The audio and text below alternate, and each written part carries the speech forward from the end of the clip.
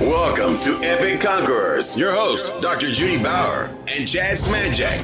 You are epic. Everything is possible in Christ. The battle is real. The victory is assured.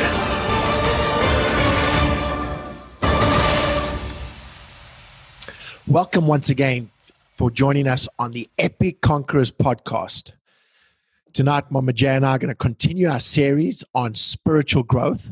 Over the last couple episodes, we've touched on a couple points and just laying a foundation of what spiritual growth is and just helping bring some light to our community on how they can grow spiritually. So, Mama J, tonight we're going to start off by just perhaps recapping and going over a couple of the points that we've discussed over the last couple podcasts. And I was thinking that we could start right with play, laugh, dance, and what else? Okay. This has turned into a little mini series, if you will. We originally thought we were just going to wrap this all up in one episode, but then we just kept expanding on it. So we're going into a little series here. But we would define this as spiritual growth as the development of our inner man. And so our inner man is made in the image of God. So we're continuing to grow without even realizing it, just like how we grow in the physical and we don't even realize it, because God is the author and the finisher of our faith. He's the one that's causing this growth to happen in our lives. And so as born-again believers in Christ, we have that wonderful joy of knowing that when we're in Him, we're growing. Woo, that's awesome. That is awesome. And we touched on last time, Mama J, that, all growth is spiritual growth. So for every believer, if you're a believer and when you're going through this process, everything you do is spiritual growth. So that was a revelation that came through to us as we were, continuing down this conversation. Well, God is life and He's spirit, right? So anytime that anything is growing and it's alive, the Spirit of God is involved and engaged in that. So that was really awesome. So we did talk about, like you said, some of the tips that we've already covered are about playing and laughing. And we talked about how the joy of the Lord is our strength and it's our birthright to have joy. Joy is so different than happiness, right? Circumstances and things usually dictate whether we feel happy or not. But joy is something that we can just grab a hold of like an anchor. It comes from the Spirit of God and it can hold us and give us strength. So that was a powerful episode. 2 episodes ago, go back into the replays and listen to that one. And then dancing, in other words, just letting go and being free like a child is free to just dance around. And it brings such joy to everyone when we watch them do that. And then we talked about taking steps of faith. And then we talked about the next couple. What were they, Chad? Well, we're talking about admitting weakness, Mama J. And that's basically just discovering and walking out in, confidence and just being honest and vulnerable and just allowing yourself to be authentic. Yeah. I think that's a powerful one too, is, letting sometimes people, they associate vulnerability with weakness. But as we discussed previously, the vulnerability is actually strength. Yes, it is. So often we wear our faith face or our faith mask, and we tell everybody, oh, everything's fine, and everything's not fine. And sometimes we need to just be able to admit that and have an honest conversation about it. So that was really good.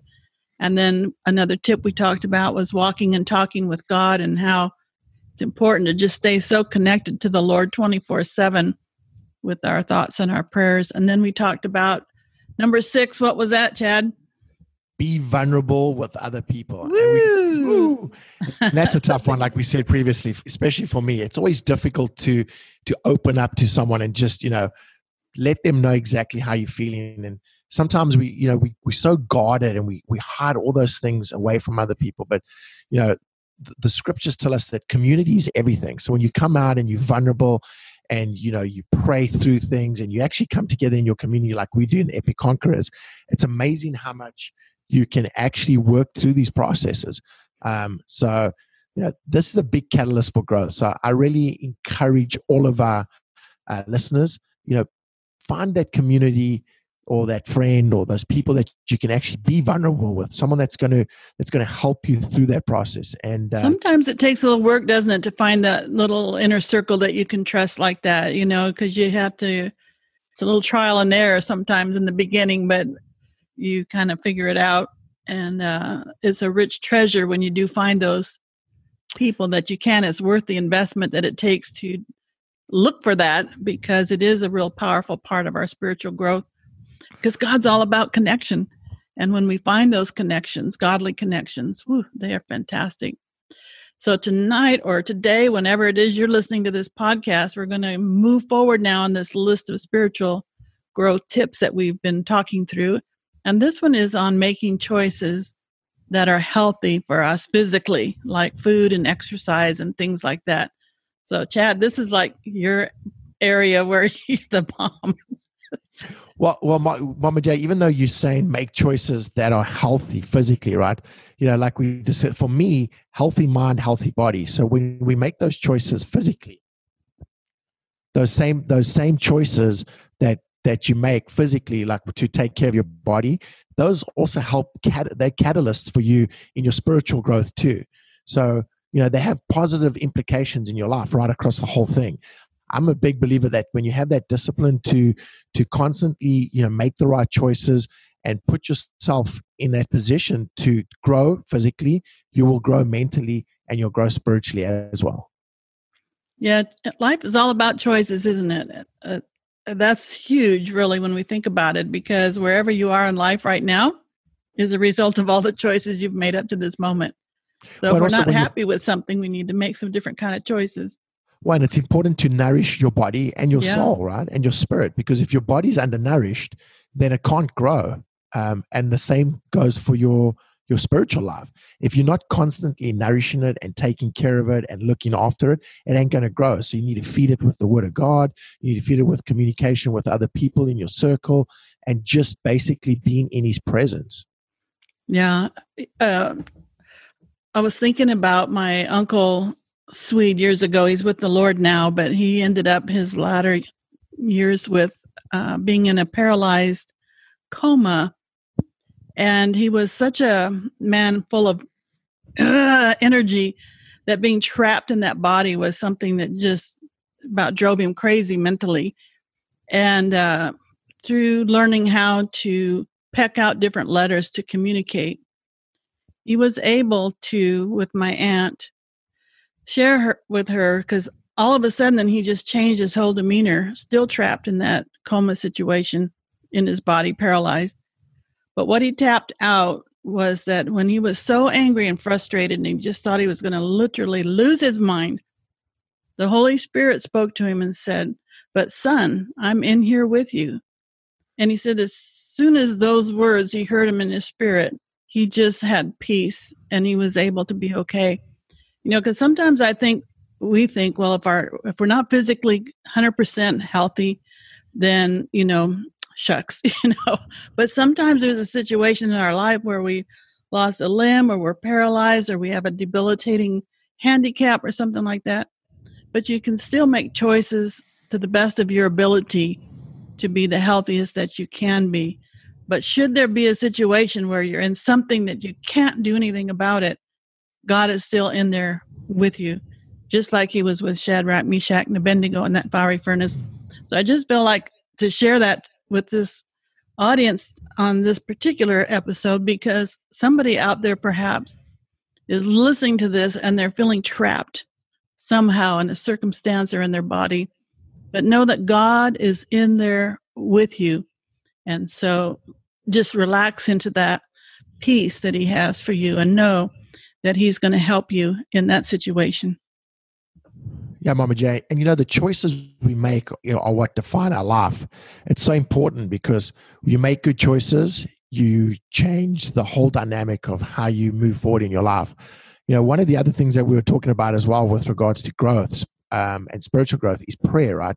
Prayer is such a foundational, powerful part of our growth. That connected, mindful prayer that's focused, not just, absent-minded prayer where you just, praying without any intent, but just focused repetition of prayer is so powerful. And I think that is a foundational part of our spiritual growth. And that goes along with the story that I was just sharing. When he was talking to the Lord, that's where God was able to communicate back to him and give him the peace. So prayer is extremely essential to our growth, our overall well-being, spiritually, emotionally, physically, and in every way. We just, by prayer, show our dependence upon the Lord. And that right there is a powerful posture for us. Yeah, because as we go through, Mama J, our minds are like the filters and it's through these filters that we experience our life. Our minds mold and they shape the environment, the experiences that we see, the repetition of the inputs.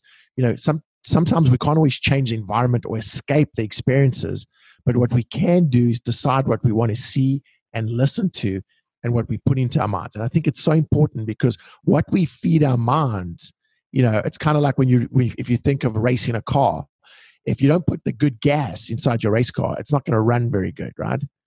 So that's right. That's what I'm told. Well, I mean, I know from when I was racing, it was so important to have the right gas. Yeah. Like we used to have 102 octane gas because then the bike ran well. So it's the same thing for our minds and our bodies and everything else. Make sure that you're feeding it on a daily basis. Yeah. And that create the right environment. Yeah. Yeah. Yeah. And those are choices we make. And if you're in an environment that's unhealthy, remove yourself from that. Yeah. Change that up as soon as you are aware of that. That's really, really important. And the last one we wanted to touch on for this particular episode in our series is processing our honest emotions. Okay. How are we going to do that, Chad?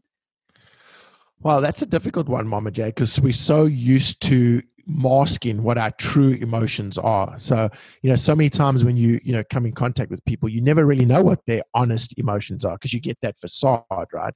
So, it's one of those things that, comes through communication and discussing it and, just being around people all the time.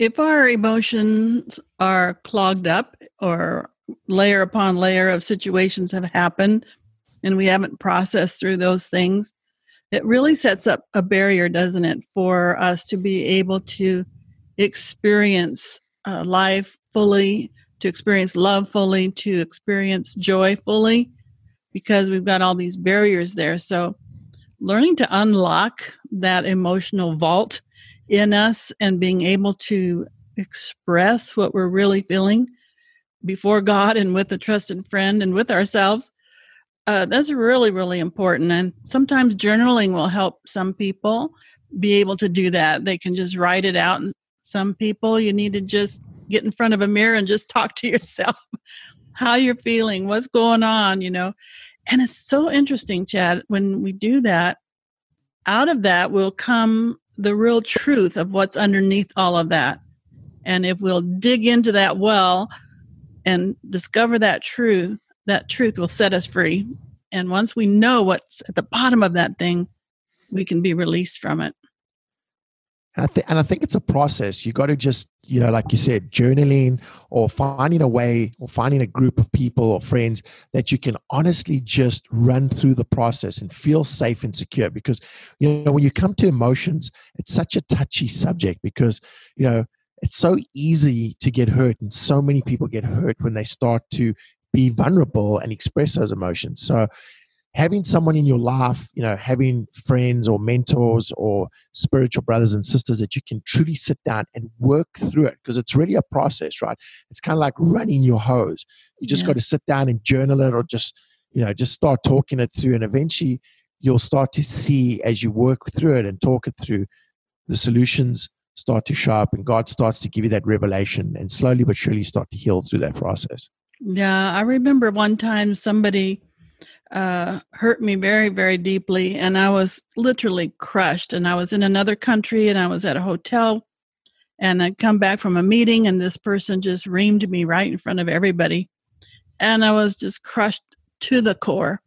My emotions were just battered, and I went into my room and got before the Lord and just cried out my heart of everything that I could just pour out of me of what I felt like as a result of that public humiliation and everything. And the Holy Spirit spoke to me as soon as I got it all out. And that's the important part. When you get it all out, then the Lord can deposit truth, and that truth will set you free. But when I got it all out, the Lord spoke to my spirit and he said, Judy, did you share what I told you to share? And I said, yes, Lord. And then he said, all is well. And as soon as he said, all is well, this peace came all over me. And it didn't matter anymore. It didn't hurt anymore. It wasn't, a painful situation anymore. It was just gone. But that only came after I was willing to just pour out my whole guts for the Lord, and that's not an easy thing to do. And it's just a powerful discipline. But when we do those kind of things, it really does release within us the presence of God and the healing power of God. And it really does set us free, thank God. So it was a powerful experience. I'll never forget it. I think it's also that humbling process, like you're saying right there, because, it's so difficult sometimes for us to admit that we need other people in our lives, right? Because we go through life wanting to be in charge of everything. And, when you're vulnerable and you admit that you needed someone else, it's kind of like you're getting to a point where you're putting pride aside, right? Because it's the pride that comes up, it starts to rear its ugly head. Because everyone wants to be a self-made man or self-made woman. But the reality is that you can't get through any of these processes without God. So once you humble yourself down and you go through that process and you realize that everything, it's all about Him, leaning on Him, seeking His guidance, slowly but surely that this whole process starts to disappear and it becomes a lot easier to get through. Yeah, and God is so faithful, Chad. I mean, I've walked with Him all my whole entire lifetime, and you've walked with Him many years as well. And I believe that both of our testimonies would be the same. God is so faithful to be with us through everything that we go through. It's just, He astounds me how amazing He is, how mindful He is of us, and how much we can rely upon Him. When everybody else fails us, God will never fail. Whew, that's really so exciting. Never leave you nor forsake you. And I mean, that's an affirmation, a scripture that I constantly, every time when I get down into a situation, I feel like, man, I just can't see the light at the end of this tunnel. I just keep going back to that. The Lord will never leave you. He'll never forsake you. Yes. Mama J, one of the big things as well is growing with friends.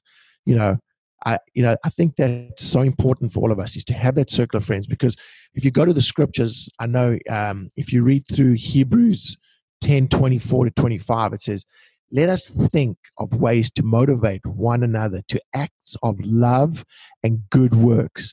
And let us not neglect our meeting together as some people do, but encourage one another. So that's a powerful scripture. It's in that encouragement, right? And that meeting one another and that talking through your situations, that you get to reflect with one another and see, as you're going through your process and you're telling them what you're feeling, or, the pains and the things that you experience in your life journey, it's not only is it helping you, but it's helping that person that's listening to you as well. Yeah. God really takes advantage of every situation, and He really amplifies and makes the most out of it. It's fantastic. I tell you, we serve an awesome God, Chad. We really do. And I know our Epic Conqueror community is well aware of that as well. Our God is an awesome God. Well, as we continue on this particular series, we're at that point now, right now, in this episode, where we're going to choose our weapon to spotlight, our spiritual warfare weapon. So out of what we've talked about in this one, what would you choose, Chad, for your weapon? I'm going to choose prayer while you're thinking about yours. Maybe I stole yours. I don't know. But I'm going to choose prayer. I think just having that communication with God is the most important spiritual weapon that we could ever have, because whenever we're in fellowship with God, we are in the safest of all places. Wow. Because we're talking with Him. We're right up close and personal. And so that would be my weapon. So I was thinking my weapon would be, it's very similar to yours, but communication and expression. Because I think it's the communication and the expression of your feelings and just communicating where you are in your life's journey and things like that help you to grow spiritually. So the sword of the Spirit is a two-edged sword, right? So we'll always find those two compatible sides that work together. So prayer and expression. And what did you say? What was the other word? Expression and communication. Communication. Yeah, very important. Wow. And those take skills to develop that part, but we get better and better at it as we work it. So that's really, really good. All right. And then when we have that spiritual weapon to spotlight, we also do our epic power affirmation. And in this series, we're choosing I am made in the image of God, because that's such a privilege for us to know that we resemble our Heavenly Father, that He created us in the womb. He knit our parts together, and He has just been with us from the very instant of our conception. I mean, how amazing is that? So being made in the image of God is such a powerful affirmation to know that we're not junk. We're not unworthy. We're not devalued, but we are made in the image of God. Wow, you can't get any better than that, really. I mean, Mama J, when you actually say that and you let that just like settle inside your spirit, you're made in the image of God, the creator of the universe. I mean, how much more powerful can you get? Well, yeah, if you look at a child and they introduce their parents to someone, this is my mommy and this is my daddy, they're just like so proud of that parent. And in that same way, we can be so proud of our parent, our Heavenly Father. And so being made in His image, that is really a wonderful position to be in for sure. So here we do it. We know how we do it. We do our drum roll. And then on the count of 3, we say all together, shout it out loud, I am made in the image of God. So are we ready? Here we go. Drum roll. Wherever you are on your desk, your dash, your car, steering wheel, whatever you call it. On the count of 3, 1, 2, 3. I am made in the image of God. Woo. Powerful.